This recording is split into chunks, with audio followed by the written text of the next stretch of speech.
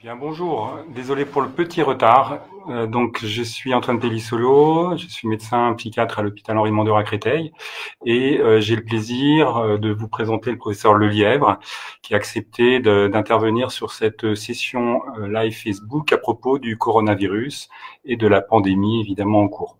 C'est une session surtout d'information, d'échange, et donc on sera ravi d'avoir vos questions sur cette session que j'essaierai de relayer au professeur Lelièvre au fur et à mesure. Donc n'hésitez pas à nous faire vos commentaires ou vos questions sur l'ensemble des questions en rapport avec le coronavirus. Alors le professeur Lelièvre va se présenter plus longuement, mais il est médecin spécialisé dans les maladies virales, notamment infectieuses, virales et immunologiques, à l'hôpital Henri Mondor, à la fois médecin et chercheur, professeur à l'université Paris-Est Créteil. Et donc, je crois que c'était la bonne personne, le meilleur spécialiste pour répondre à nos questions, dans un contexte où vous avez évidemment tous beaucoup d'informations dans les médias, évidemment, depuis l'épidémie. Mais ce qui manque souvent, c'est un peu le recul et puis un petit peu l'expertise, de pouvoir prendre de la distance avec beaucoup de choses. Donc là, l'idée, c'est d'avoir une parole à la fois précise et puis qui puisse correspondre à vos questions, aux questions qu'on se pose tous depuis le début. Donc je vais juste commencer en remerciant à nouveau Jean-Daniel de bien peut-être vouloir nous expliquer un peu son métier en fait de départ, parce que je pense pas que tout le monde connaisse le parcours des médecins spécialisés dans les maladies infectieuses et virales. Et donc en gros, qu'est-ce qui caractérise ton métier? Quel a été ton parcours en fait professionnel, avant de parler ensuite de l'épidémie, mais pour savoir un peu voilà, comment on devient spécialiste de tout ça et qu'est-ce que tu faisais en gros avant l'épidémie. Merci Antoine. Oui, donc comme tu l'as rappelé, j'ai deux casquettes. Tout d'abord, je suis médecin, je dirige un service de maladies infectieuses et d'immunologie clinique qui prend en charge des patients souffrant d'infections, principalement des patients infectés par le virus VIH, qui est une de mes spécialités, mais également des gens infectés par tout un tas d'autres pathogènes plus ou moins graves. Et évidemment, dans mon service, on est plutôt spécialisé dans les infections graves.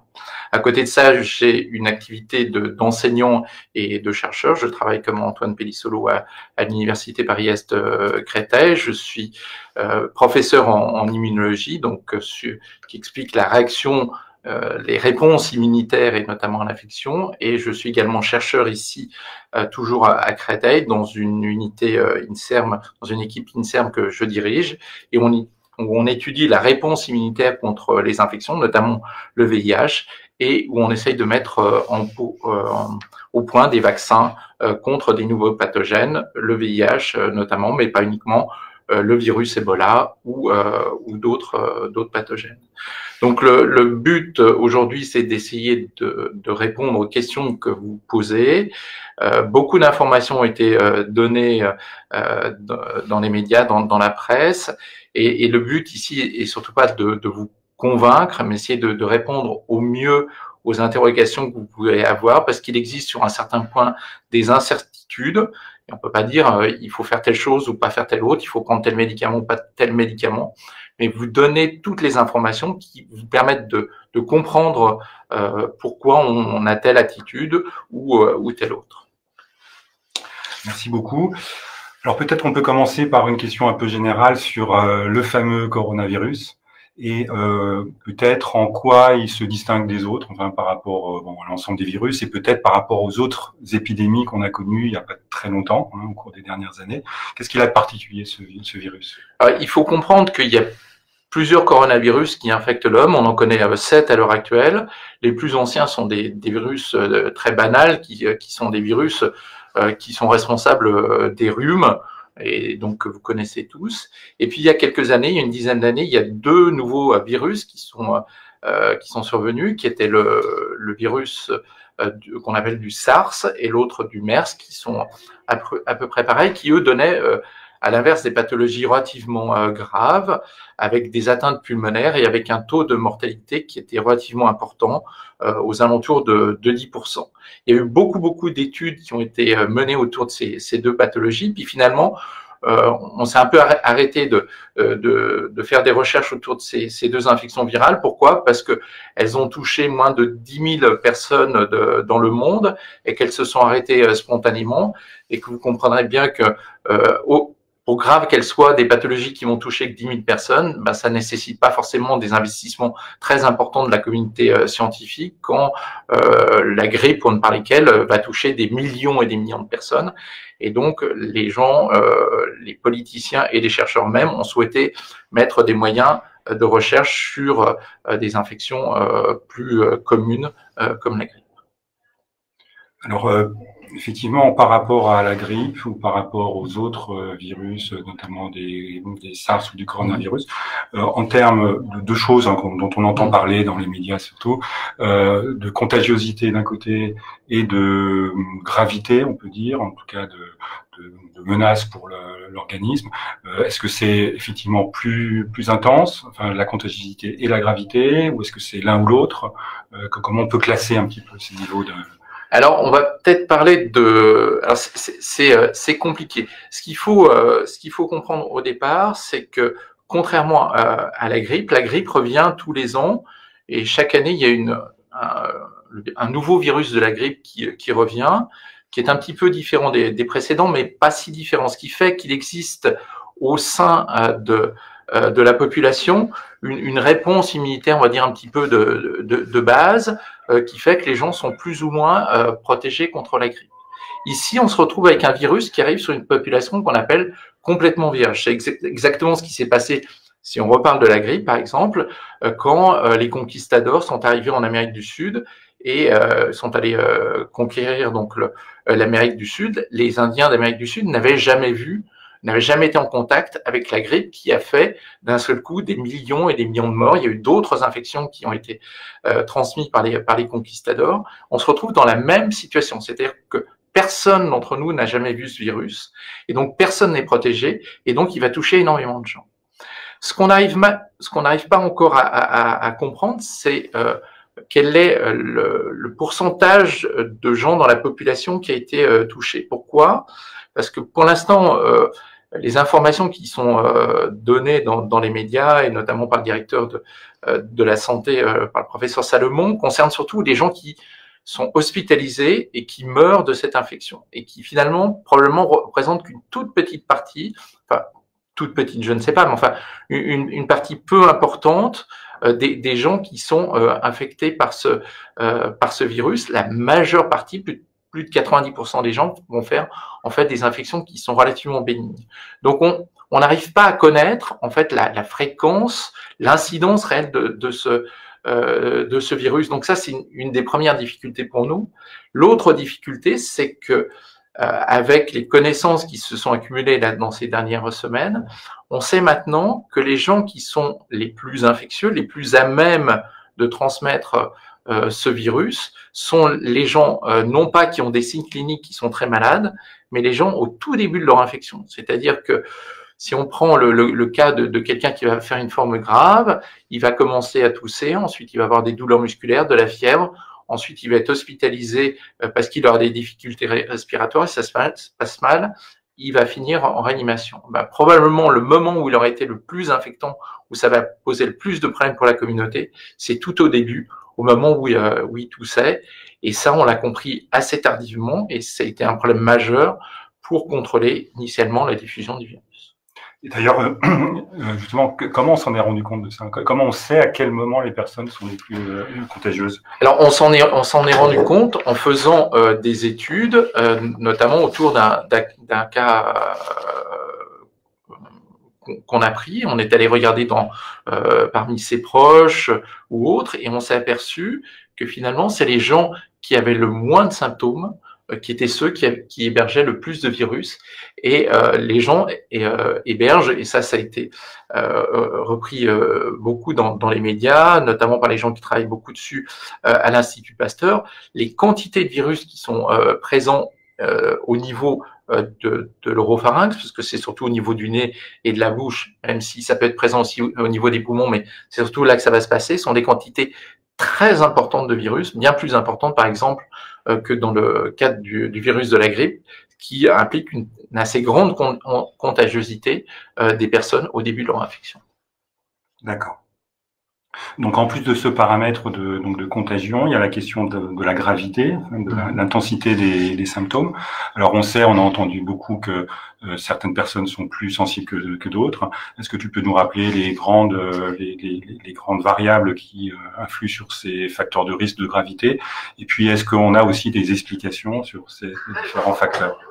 Alors on a je dirais trois variables qu'on connaît bien à l'heure actuelle. La première est celle de l'âge. Plus vous êtes âgé, plus vous allez faire des formes graves de cette infection. Et ça, on comprend pour l'instant pas très bien. On a des mécanismes immunologiques un peu compliqués qui peuvent l'expliquer, mais bon, on ne sait pas notamment pourquoi les jeunes enfants, on va dire entre 1 et 10 ans, ne font quasiment pas de forme grave de cette maladie. Peut-être une immaturité de certaines cellules au niveau du système pulmonaire. On ne comprend pas encore. Les enfants qui étaient vaccinés en général plus récemment, avoir peut-être de meilleures réactions justement immunitaires. Alors, je sais que ça peut jouer dans les deux sens, mais est-ce que c'est crédible ça en fonction de l'ancienneté des vaccinations? Alors ça c'est crédible et c'est d'autant plus crédible que ça donnait lieu à un essai qui a débuté dans certains pays, pas encore en France, mais qui devrait débuter, qui est celui d'une vaccination par le BCG. On sait que le BCG est capable d'induire une réponse immunitaire qui induit une protection contre les infections qui dépasse le BCG lui-même. C'est-à-dire que le BCG est censé protéger contre la tuberculose, et les grandes enquêtes épidémiologiques qui ont été faites dans le monde ont montré que le BCG diminuait la mortalité infantile par toutes causes confondues. Et là encore, maintenant on connaît mieux les mécanismes qui sont en jeu, que je ne vais pas détailler parce que on entrerait dans des descriptions un petit peu techniques, mais on sait que ça peut être un des arguments qui explique que les enfants soient moins atteints. En dehors de l'âge, le deuxième paramètre est celui du sexe. Les femmes sont beaucoup moins atteintes que les hommes. Alors là encore, on ne sait pas pourquoi. Pour autant, on sait que les femmes généralement font moins d'infections que les hommes. Pourquoi? Parce que les gènes qui codent pour un certain nombre de protéines qui sont impliquées dans la réponse immunitaire sont présents sur le chromosome X. Et vous savez que les femmes ont 2 chromosomes X et les hommes un chromosome X et un chromosome Y. Donc ça peut être une des explications qui explique que les femmes font moins de formes graves de cette infection et sont aussi moins infectées. C'est-à-dire que comme les enfants, non seulement elles font moins de formes graves, mais en plus elles sont moins infectées. Enfin, le déterminant qui semble aussi un déterminant majeur de la gravité de cette infection est d'avoir ce qu'on appelle des comorbidités, c'est-à-dire un certain nombre de maladies préexistantes qui sont susceptibles d'aggraver l'infection par le Covid. Et ça, très clairement, les maladies cardiovasculaires, le diabète, l'obésité et certaines formes d'immunodépression, par exemple le fait d'avoir été greffé d'organes, greffé pour le rein, ou d'avoir reçu des traitements par chimiothérapie sont des facteurs de gravité pour faire des formes graves. Ce qui veut dire que les populations qui sont âgées, qui ont des facteurs de comorbidité, sont des populations à risque qu'il faudra absolument protéger lors du déconfinement qui va arriver bientôt en France. Parce que tout ça, donc, ça nous dit que effectivement, des personnes sont nettement plus à risque que d'autres, même sans exclure que, en gros, le tout venant aussi de tout le monde peut être touché par la maladie et parfois fait des formes graves, mais qui sont exceptionnelles chez ces personnes non exposées, enfin non graves. Tout à fait, c'est le cas aussi de la grippe. Hein. Vous savez que la grippe va toucher les personnes âgées, les personnes avec des pathologies respiratoires. Pour autant, des sujets jeunes font également des grippes graves, et ça c'est lié à des particularités génétiques. Donc on ne pourra jamais dire à quelqu'un de jeune, non, on est sûr à 100% que vous ne ferez pas un Covid grave qui vous conduira en réanimation. Pour autant, on sait à l'heure actuelle que la grande majorité des gens qui sont hospitalisés pour des formes graves sont encore une fois des gens âgés. La moyenne d'âge des gens qui ont été hospitalisés pour une pathologie de Covid, c'est 70 ans. Et c'est des gens qui étaient porteurs de ce qu'on appelle de comorbidité, donc d'autres pathologies. Alors pour essayer de comprendre ces réactions, on a entendu clairement aussi depuis un moment que la gravité de la maladie est souvent liée à la réaction immunitaire de l'organisme, surtout donc dans la deuxième phase, et qui serait à l'origine des complications, notamment pulmonaires.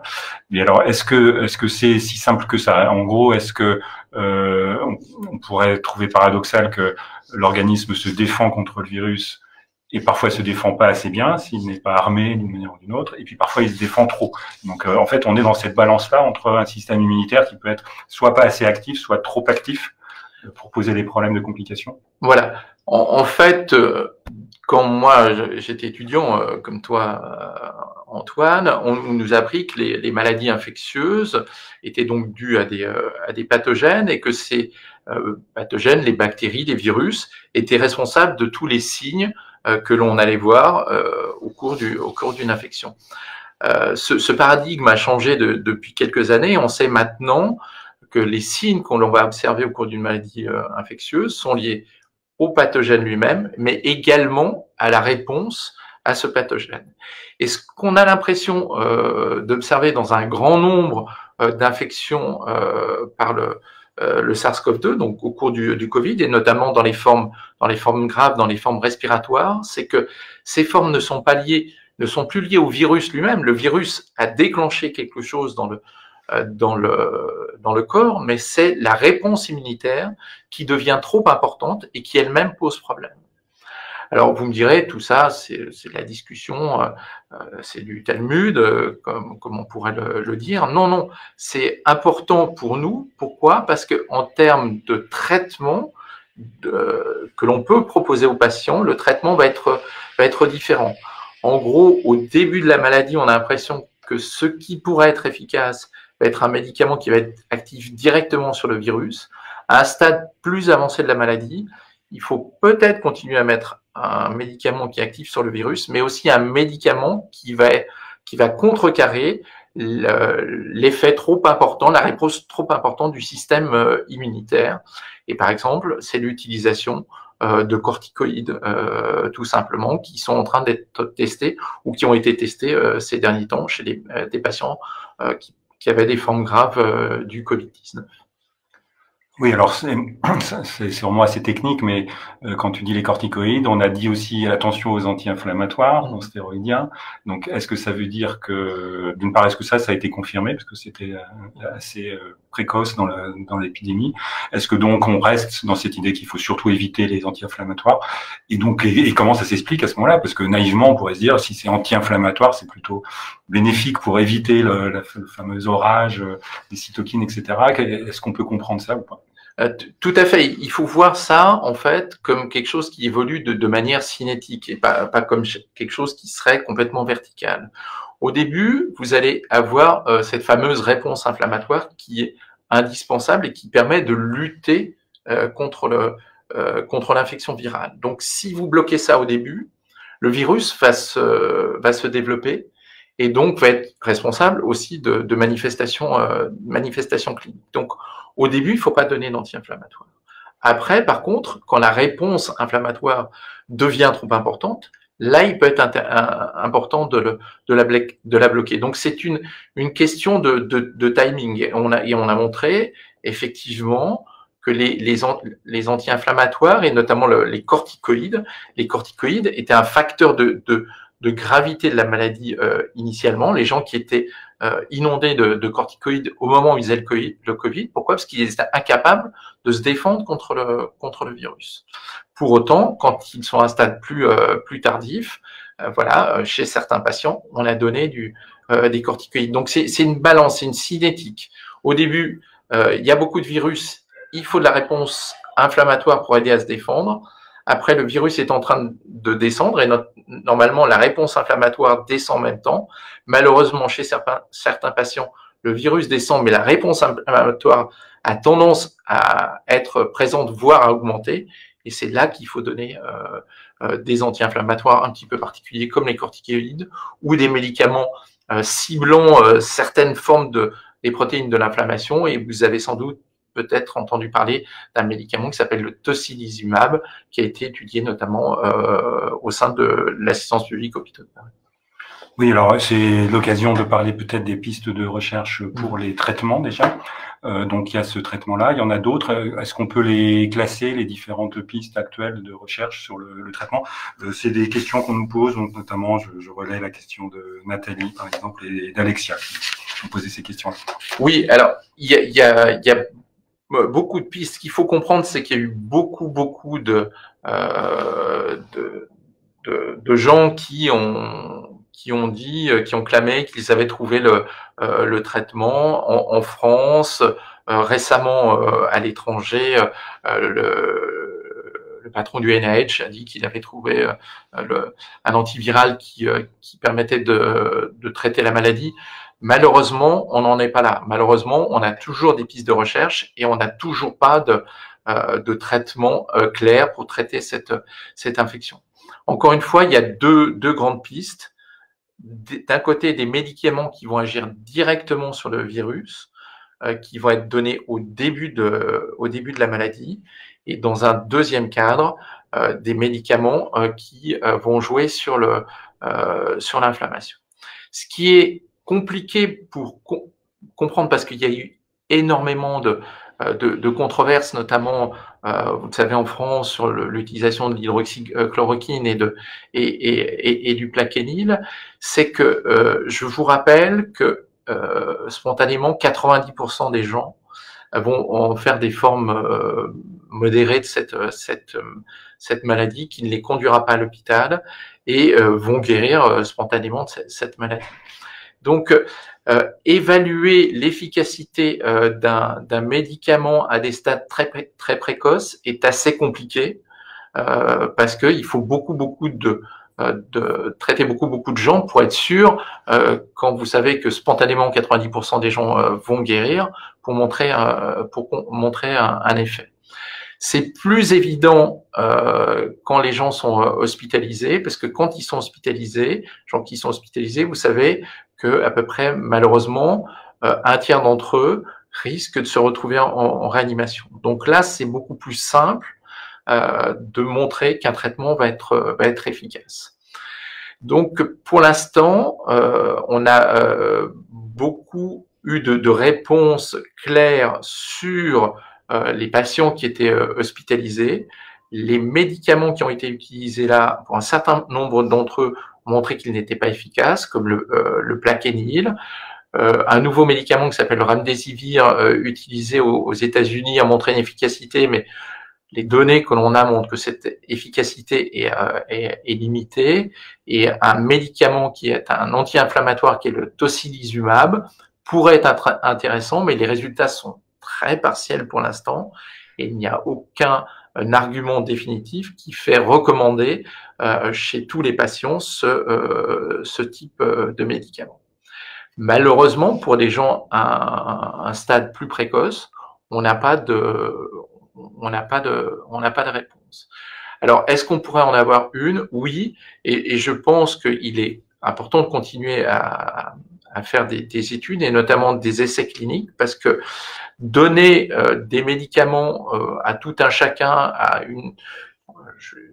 quelqu'un, une femme par exemple qui a 30 ans, dont on sait qu'elle a toutes les chances de faire une forme complètement bénigne, n'a aucun intérêt.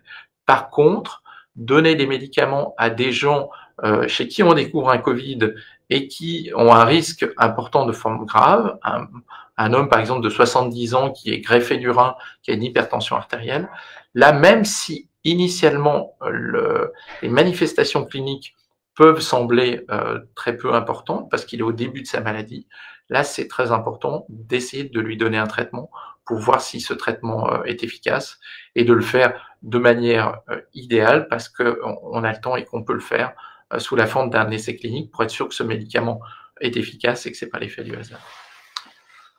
Alors, je crois que tu l'as évoqué, mais peut-être un peu brièvement, qu'est-ce qu'on peut dire quand même de l'hydroxychloroquine aujourd'hui, peut-être pour avoir un point vraiment objectif sur la situation. Et ben malheureusement, ce que l'on peut dire de l'hydroxychloroquine aujourd'hui, c'est qu'elle est efficace in vitro. Elle a un effet qui bloque la réplication du virus, mais que pour l'instant, elle n'a pas montré son efficacité clinique.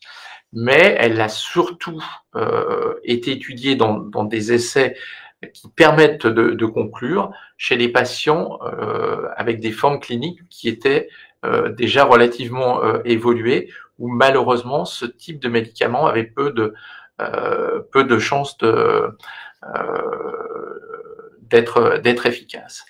Alors, pourquoi beaucoup de gens ont dit mais ok, alors pourquoi ne pas la donner chez tout le monde à des stades plus précoces, même si la probabilité de guérison est 90%, parce que quand même cette molécule, même si elle est utilisée depuis très longtemps, a une toxicité au niveau du muscle cardiaque, et on sait qu'en plus l'infection par le Covid induit des modifications au niveau du muscle cardiaque qui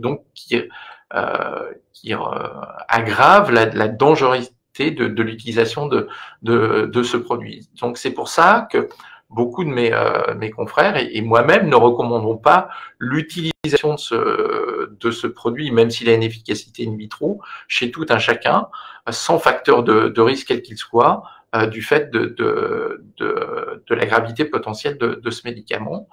Et chez des gens qui sont à risque, c'est encore plus compliqué, parce que justement, ils sont à risque, ils ont l'hypertension artérielle, ils vont avoir des maladies cardiaques. Donc, si ce médicament est prescrit, il doit être vraiment sous contrôle médical, avec la réalisation d'examens cardiaques réguliers pour s'assurer de sa non-toxicité, en sachant que pour l'instant, on ne sait pas quelle est véritablement son efficacité. D'accord. Nathalie nous parle des fumeurs.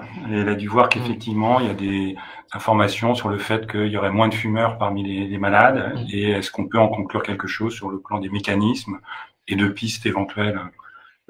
Tout à fait. Alors, je vous ai parlé tout à l'heure des enfants et des femmes, en vous disant que les femmes et les enfants faisaient des formes moins graves et en plus étaient moins infectés par le Covid.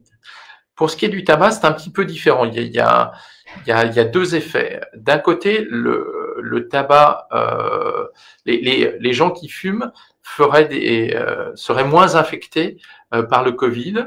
Et ça, il y a des pistes qui laissent penser que les composants du tabac, notamment la nicotine, pourraient diminuer au sein du parenchyme pulmonaire et aussi peut-être aussi au sein du parenchyme au niveau de la muqueuse ORL, ce qu'on appelle les récepteurs du Covid. Les récepteurs sont les espèces de serrures qui permettent au virus d'entrer au sein des cellules. Ce récepteur a un nom un petit peu complexe, comme tout ce qui est utilisé en médecine, s'appelle l'ACE2, peu importe. En tout cas, on sait que la nicotine, quand on l'utilise in vitro, pourrait diminuer l'expression de ces récepteurs. Et donc, comme le virus a moins de récepteurs disponibles, il va moins rentrer. À l'inverse, il semble que les patients fumeurs qui ont été infectés quand même par le Covid fassent des formes plus graves.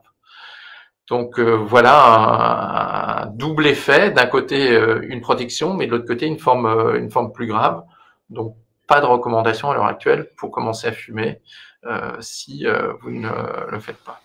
Oui, d'autant plus qu'on sait quand même aussi par ailleurs la gravité et la mortalité liée au tabac.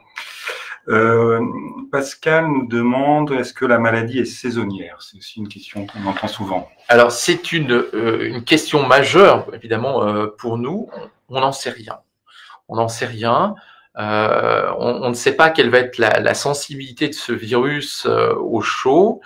Ce qu'il faut savoir, c'est qu'on a vu ce virus survenir, émerger, cette épidémie émerger dans tous les pays du monde, que ce soit des pays chauds, des pays froids. On a l'impression quand même que la pandémie est moins importante dans les pays africains, mais est-ce qu'elle est moins importante parce que on ne comptabilise pas tous les cas? Est-ce qu'elle est moins importante parce que les relations sociales, les densités de population sont moins importantes en Afrique, par exemple, qu'en Europe?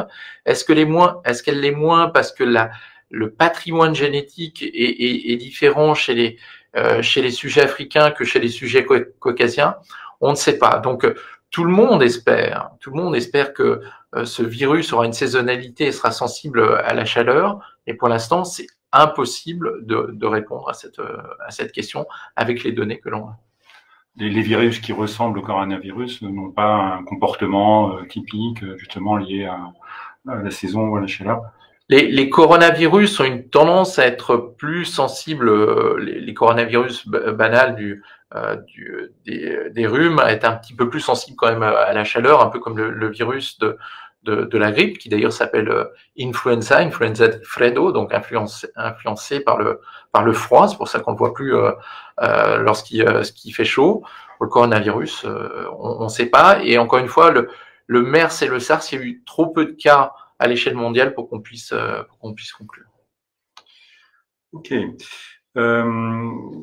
Alors, Lydia nous demande, on va passer peut-être à ce qui se passe en ce moment, nous demande si la deuxième vague est probable, certaine, qu'est-ce qui peut arriver, quels sont les scénarios en gros. Et là, ça va rejoindre la question des comportements à adopter, notamment avec le déconfinement. Qu'est-ce qu'on peut dire de l'évolution possible, des scénarios possibles dans les prochaines semaines déjà de l'épidémie? Alors c'est très difficile de prévoir, hein. Personne n'est Nostradamus. Pour autant, il faut retenir quand même que c'est une maladie qui va avoir une incubation d'environ une semaine et que les gens, la quasi-totalité des gens vont être eux-mêmes susceptibles de transmettre la maladie pendant une semaine. Donc à l'échelon individuel, c'est une quinzaine de jours. En faisant un confinement qui maintenant, je suis comme tout le monde, j'ai perdu la notion du temps, mais qui doit être pas loin d'un mois et demi ou de 2 mois, on a forcément diminué le nombre de gens qui étaient infectés. De ce fait, puisqu'on a diminué les contacts, donc il reste sans doute un petit peu de virus qui circule, donc on a diminué très fortement les contacts, donc le nombre de gens qui sont infectés a diminué de manière drastique, et on le voit bien dans les hôpitaux, on n'a plus de nouvelles infections ou très rares par le Covid. Un service comme le mien qui comportait il y a encore 15 jours 50 patients infectés par le Covid n'en comporte plus 4. C'est un petit peu différent pour la réanimation parce que les gens sont encore hospitalisés du fait des complications, mais on voit bien que voilà, l'épidémie s'est arrêtée. Et donc la deuxième vague, l'importance de la deuxième vague va être directement dépendant de la manière dont on va faire le déconfinement. Si on ne respecte pas les mesures barrières telles qu'on aurait dû les mettre au début, eh ben on va repartir exactement sur la même évolution, c'est-à-dire de nouveau avec énormément de gens qui vont être hospitalisés, énormément de gens qui sont en réanimation. Donc ça va être vraiment dépendant de la mise en place de ces mesures barrières qui vont être importantes évidemment chez tout le monde, mais évidemment primordiales chez les gens qui sont à risque de formes graves, qui sont encore une fois les sujets âgés et les sujets avec des comorbidités, ce qui ne veut pas dire qu'il va falloir enfermer les sujets âgés, je veux dire plus de 70 ans et qui ne sortent pas pendant plusieurs mois, c'est inimaginable. Mais vraiment, il faudra faire attention à eux quand on va être dans dans un magasin ou en famille, toujours avoir en tête que c'est eux qui risquent de faire des formes graves. Donc, je ne sais pas, quand des personnes plus âgées vont être dans une file au supermarché, bah, il faut les laisser passer devant les autres pour qu'ils n'attendent pas, qu'ils n'aient pas trop de contact avec les autres. Ça va être ce genre de mesures, de barrières renforcées pour les populations à risque qu'il va falloir surtout prendre dans les semaines à venir. Et qu'est-ce qu'on peut dire de l'immunité de groupe également, puisque c'est une des questions aussi qu'on se pose. Je pense qu'après, on pourra revenir à la question des vaccins, parce que ça rejoint peut-être la question de l'immunité. Mais est-ce que tu penses que c'est un objectif à atteindre et que c'est ça la solution, l'immunité de groupe, et comment l'obtenir? Alors, déjà, il faut parler de l'immunité. Avant de parler de l'immunité de groupe, il y a eu, vous le savez, beaucoup de discussions et beaucoup de craintes, à savoir est-ce que cette maladie, est-ce que quand on a été infecté par cette maladie, ensuite on est protégé contre une réinfection. Il semble quand même qu'avec les données qu'on a à l'heure actuelle, on peut penser qu'on va être protégé contre une réinfection. Ça vient des exemples qu'on a avec les autres coronavirus qui induisent quand même une réponse immunitaire qui est protectrice. Ce que l'on ne connaît pas pour l'instant, ça va être la durée de cette protection. Est-ce qu'elle va être de quelques mois, de quelques années? On ne sait pas. Ensuite, il y a cette notion un petit peu complexe qu'on appelle l'immunité de groupe. Alors, l'immunité de groupe, c'est quoi? C'est le fait qu'il faut atteindre un certain pourcentage de gens qui sont immunisés contre un virus ou une bactérie pour protéger ceux qui ne le sont pas. Ceci dépend directement du taux de transmission d'un virus ou d'un pathogène d'un individu à un autre, et plus ce taux est important, plus l'immunité de groupe doit être importante. Pour vous donner une idée, le virus de la rougeole est un virus excessivement contagieux. On sait que quand une personne est infectée, elle est capable d'infecter 15 personnes autour. Et donc, pour avoir cette notion d'immunité de groupe, il faut 95% de gens qui sont protégés. C'est pour ça qu'il faut avoir des couvertures vaccinales avec le vaccin anti-rougeole qui sont très élevées. Avec le Covid, on est plutôt à une immunité de groupe qui est aux alentours de 60 à 70%, et c'est ce que imaginaient atteindre les Anglais en laissant comme ça le virus se propager parmi la population britannique. Malheureusement, on sait à l'heure actuelle, avec les premières données qu'on a, que le nombre de gens qui ont été infectés en France est plutôt aux alentours de 5%, un petit peu plus dans des régions qui ont été très impactées, comme la région Île-de-France, où on est plutôt aux alentours de 12%, et très loin d'une immunité de groupe de 60 à 70%, qui serait celle nécessaire pour protéger l'ensemble de la population. Et ceci rend d'autant plus important la recherche d'un vaccin contre ce virus. Pour autant, combien de temps va mettre la recherche, la mise au point d'un vaccin? On entend régulièrement parler de 12 à 18 mois. Pour être un spécialiste de la recherche vaccinale, je peux vous dire que 12 à 18 mois, c'est vraiment être très optimiste, très très optimiste. On va mettre probablement beaucoup plus de temps pour trouver un vaccin contre le Covid-19. Pour autant, il faut le faire puisqu'on voit que cette maladie a touché des millions de personnes dans le monde et a été responsable de plusieurs dizaines de milliers de morts. Et donc, il est indispensable de travailler dès maintenant à la mise au point d'un vaccin. Alors, Lydia, qui est une spécialiste, une ancienne externe des services ici, je crois. Donc, elle nous demande, c'est assez technique, si les personnes sous immunomodulateurs sont plus ou moins à risque de la maladie par rapport à la population générale. Alors, on ne sait pas. On ne sait pas. C'est des études qui sont en train d'être menées.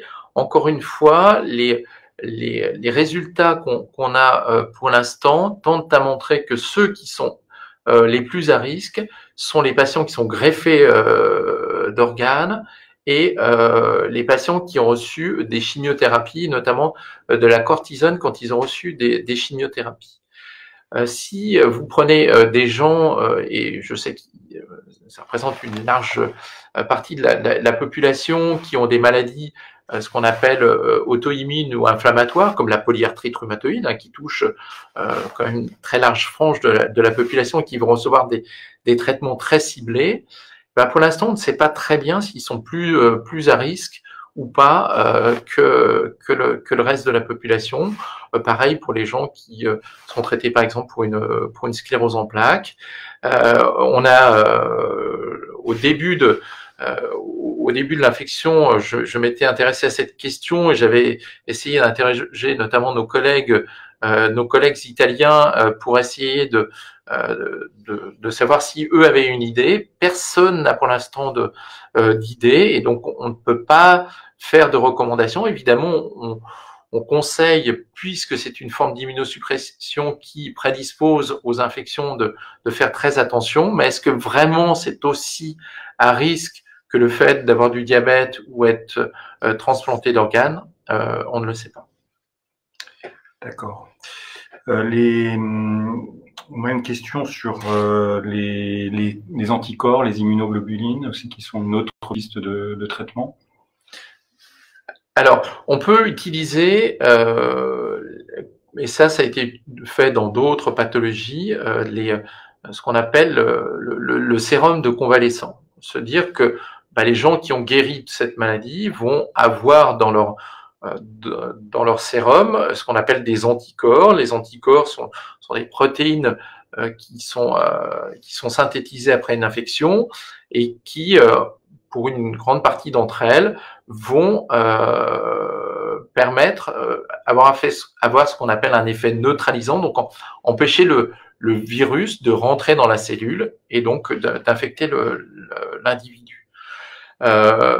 Ces sérums de convalescents ont été essayés dans d'autres pathologies comme le SARS, comme la maladie Ebola, comme certaines formes de grippe sévère.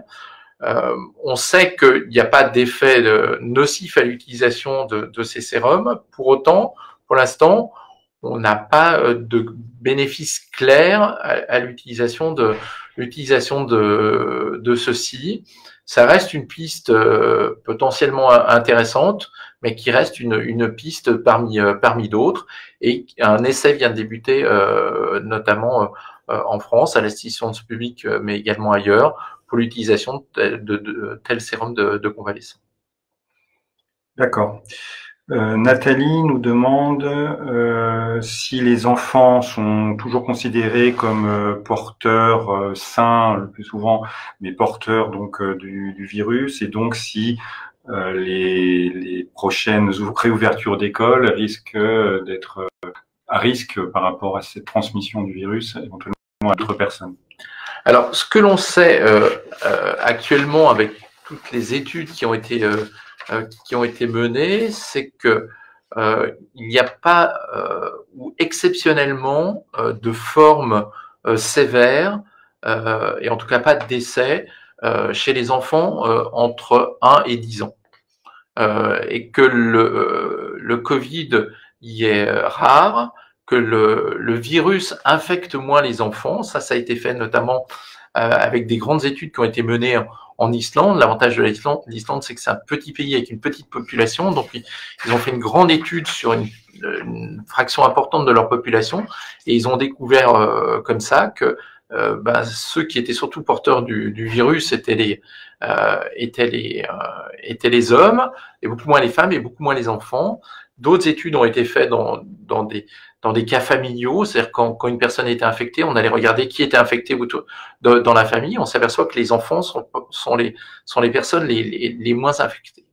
Alors, vous avez dû entendre parler tous de cette alerte qui a lieu à l'heure actuelle en France autour d'une maladie un peu particulière qu'on appelle la maladie de Kawasaki, qui serait liée au pour certains cas au Covid-19. C'est une maladie un petit peu particulière, une maladie inflammatoire qui survient après des infections qu'on connaît bien, qui est décrite depuis plusieurs années, qui survient après d'autres infections virales. Et là où on a été étonné, c'est que là, le nombre de maladies de Kawasaki qui étaient liées au Covid-19 semble beaucoup plus important qu'à d'autres infections, avec là récemment 20 cas d'enfants avec une maladie de Kawasaki qui était liée au Covid-19.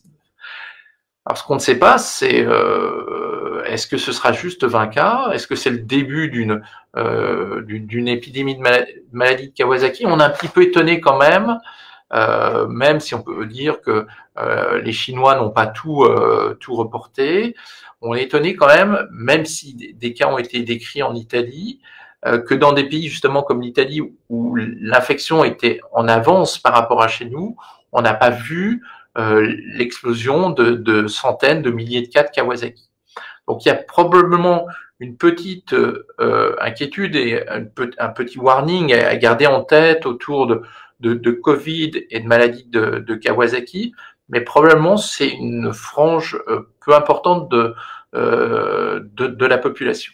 Bon, il y a toujours, on ne sait pas à l'heure actuelle, mais un certain nombre d'arguments nous laissent penser ça. Donc, quand même, si on regarde tout ce qui a été publié, toutes les données qui sont disponibles à l'heure actuelle, nous laissent penser quand même que les enfants ne sont pas des sujets à risque de Covid. Oui, dernier point que j'ai oublié de dire, aucun des enfants qui a été atteint d'une maladie Kawasaki n'a fait de forme qui ont conduit à un décès ou une hospitalisation en réanimation. On sait très bien traiter cette pathologie, donc ça n'était pas ces formes hospitalisées, mais pas des formes qui ont conduit à un décès. Donc aujourd'hui, les éléments sont plutôt rassurants sur le fait qu'on peut remettre ces enfants à l'école. Et je pense que sur toute la discussion autour de faut-il ou pas remettre les enfants à l'école, il ne faut pas oublier qu'à côté du rationnel purement scientifique et de santé publique lié au Covid-19, il faut rappeler quand même l'importance de la socialisation des enfants, de pas les mettre dans un monde complètement virtuel, l'importance pour eux des interactions sociales. Il y a des enfants avec handicap. Moi, je suis le père d'un jeune garçon qui a un handicap, et pour lui, c'est aussi important d'être à l'école. Donc voilà, je pense qu'il y a suffisamment d'arguments pour être rassurés et qui sont en faveur du bénéfice, et encore pas uniquement un bénéfice économique comme on nous le fait dire, mais un bénéfice global pour l'enfant lui-même à retourner à l'école. Ce qui va être compliqué, c'est évidemment de se retrouver dans des classes où il y aura la moitié des enfants, et la gestion de ces classes par les enseignants va être, je l'imagine, un véritable cauchemar. Merci. Alors, il nous reste 10 petites minutes, donc si vous avez encore des questions, n'hésitez pas. On a pas mal de questions qui continuent à être posées, notamment toujours sur la question des gestes barrières et de la transmission, notamment des masques. Donc, qu'est-ce qu'on peut dire sur les masques? Il y a quelqu'un qui nous avait demandé si, en plus de se laver les mains, évidemment très important, est-ce qu'il faut pas se laver le visage aussi très très souvent? Bon, un peu la même question par rapport au masque. Qu'est-ce que tu en penses, et quelle est l'importance de ces mesures en particulier? Alors, il faut comprendre qu'il existe dans les maladies à transmission aérienne deux types de maladies. Des maladies qui vont être transmises par des gouttes très très fines et pour lesquelles des masques très protecteurs sont indispensables, par exemple la tuberculose. Et puis il y a des maladies qui sont transmises plutôt par ce qu'on appelle les gouttelettes, comme la grippe, comme le Covid, où les masques sont importants, mais aussi l'hygiène des mains est très importante. Je m'explique. En fait, on voit beaucoup de gens se promener dans la rue avec des masques. Les masques n'ont aucun intérêt dans la rue. Le virus ne va pas se promener comme ça dans l'air. Où est-ce que vous allez retrouver le virus. Vous allez le retrouver éventuellement dans l'air, dans des endroits très confinés. C'est-à-dire, et c'est toute la problématique des transports en commun, si dans les transports en commun, les gens sont très nombreux et des gens sont à un stade précoce de leur maladie avec beaucoup de virus et se mettent à tousser, et ben là, si vous êtes à moins d'1 mètre d'eux, et ben forcément, vous allez être en contact avec eux.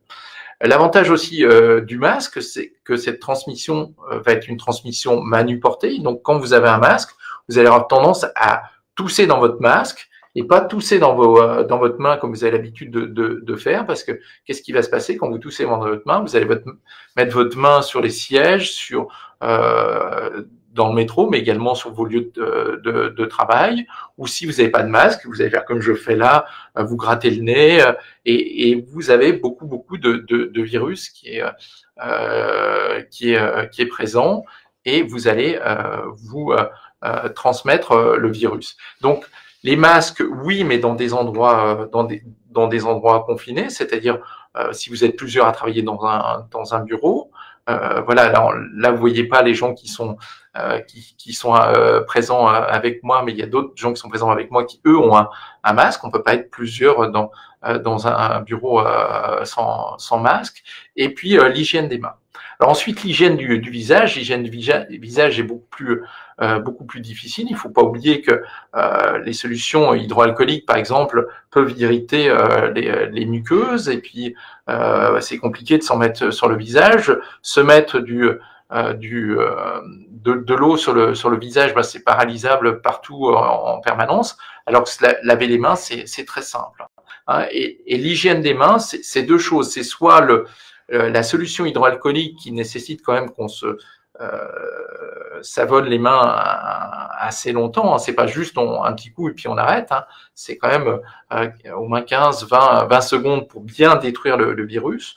Ou c'est un effet purement mécanique avec de l'eau et du savon. Les particules virales que vous avez là, qui sont complexées avec d'autres éléments de votre sphère ORL, vont disparaître par un effet purement mécanique. Donc c'est aussi important de faire l'un ou l'autre. Il est évident que quand vous prenez dans le métro, vous ne pouvez pas vous laver les mains parce qu'il n'y a pas de robinet, il n'y a pas de savon, donc vous utilisez une solution hydroalcoolique, mais en rentrant chez vous, vous pouvez tout simplement vous laver les mains. Merci. Je crois que c'est Phileas qui nous demande est-ce qu'on pense que le fait de faire passer l'oral du bac français est raisonnable? Alors, c'est une question qui dépasse peut-être un peu nos compétences. Qu'est-ce que tu en penses bon, il y a l'école et puis les examens, effectivement, un examen oral là, pour les jeunes en première. Alors c'est difficile de répondre, mais enfin voilà, si on est dans une pièce qui est aérée et qu'on n'est pas 15 dans la pièce et qu'on est à distance de son examinateur, on peut faire passer le bac à l'oral. Je dirais ce qui pose plus problème que l'examen en lui-même, c'est effectivement, si vous demandez à un candidat de venir passer le bac à l'oral, il va devoir prendre les transports, et donc là c'est toute la chaîne qui est plus problématique. Et ce qui nous inquiète plus à l'heure actuelle, ça va être toute la problématique, notamment des transports en commun, parce qu'on voit bien que c'est l'endroit où on risque de se contaminer, et pour autant, l'offre de transport en commun va être réduite. Et donc là, il y a une vraie quadrature du cercle. Alors je dirais, en ce sens-là, faire passer le bac de français à l'oral n'est pas une bonne chose, sauf si vous habitez juste à côté de votre lycée. Merci. Alors une question assez pointue aussi. Pascal nous demande si le virus est transmissible aux chats et comment c'est possible. Alors le virus, on le sait, vient de la chauve-souris et a probablement eu un autre intermédiaire qui était le pangolin. Il y a eu beaucoup de discussions sur les animaux domestiques. À ma connaissance, mais alors je ne suis pas un spécialiste du domaine, mais pour ce que j'ai pu lire, les expériences effectuées en laboratoire ont montré qu'effectivement, le chat pouvait être porteur du Covid-19 et qu'il y avait possibilité de transmission d'un chat à un autre du Covid-19 parce que le chat a les récepteurs du virus. À ma connaissance, aucune étude n'a été menée chez les chats domestiques, chez des chats provenant vivant sous le même toit que des patients infectés. La question mérite d'être posée sans partir dans des choses anxiogènes ou autres, mais c'est sans doute quelque chose qu'il conviendra de faire parce que toute la problématique de l'éradication d'une maladie, enfin, en tout cas du contrôle d'une maladie est assez simple, d'une maladie virale est assez simple si vous n'avez pas de réservoir animal. Si vous avez un réservoir animal, c'est beaucoup plus compliqué. D'accord. Eh bien, je crois qu'on arrive bientôt à la fin, puisqu'on a près d'une heure. C'était vraiment une séance riche et très intéressante. Est-ce que pour conclure, tu aurais peut-être un pronostic qu'on peut faire sur l'évolution? En gros, on nous a demandé combien de temps il faut se préparer à devoir appliquer ces mesures barrières, ces changements quand même importants dans notre mode de vie. Est-ce qu'il y a des scénarios sur la durée prévisible de cette pandémie? Alors, c'est difficile et là, personne ne pourra répondre. Par contre, je pense qu'il est important de retenir, c'est que, vous l'avez vu, beaucoup de gens prédisaient une telle épidémie. On savait que ça allait arriver. On a vu arriver Ebola, on a vu arriver le SARS, le MERS. On ne pensait pas que ça allait prendre une telle ampleur, mais tout le monde sait que les choses allaient arriver. Donc, il faut garder dans notre tête pour l'avenir qu'il faut modifier rapidement nos comportements. Il faut faire attention à la transmission des agents pathogènes et c'est aussi très important, par exemple, pour les spécialistes de la grippe espèrent qu'avec les mesures qui ont été mises en place et la compréhension que le grand public pourra avoir de la transmission de ce type de pathogène, une amélioration très nette des prochaines épidémies de grippe parce qu'on fera beaucoup plus attention en cas d'épidémie de grippe. Peut-être qu'on utilisera des masques, en tout cas les gens les plus à risque, on fera attention à utiliser beaucoup plus de solutions hydroalcooliques, etc. Pour l'évolution de la maladie en elle-même, combien de temps on va devoir utiliser des mesures barrières, ça va être très compliqué de le prédire. Je pense que on en saura un petit peu plus à la fin du mois de mai ou au milieu du mois de juin, où on va attendre cette deuxième vague après le déconfinement. On sait qu'elle va mieux. On espère qu'avec toutes les mesures qui ont été mises en place, ce ne sera que quelques patients qui vont venir à l'hôpital. Et à ce moment-là, on pourra y voir un petit peu plus clair sur l'avenir. Ce qui est sûr, c'est qu'en dehors de tout ce que ça va changer dans les mentalités et dans la structuration de notre société, en tout cas dans la prise en charge des patients, ça va modifier énormément de choses dans la vie. Eh bien, merci beaucoup. Merci à vous. Peut-être un dernier point, parce qu'il y a une toute dernière question de nouveau de Phileas qui nous parlait de son fils en fait qui est malade du diabète, qui nous demande est-ce qu'il peut continuer à faire ses examens en laboratoire normalement.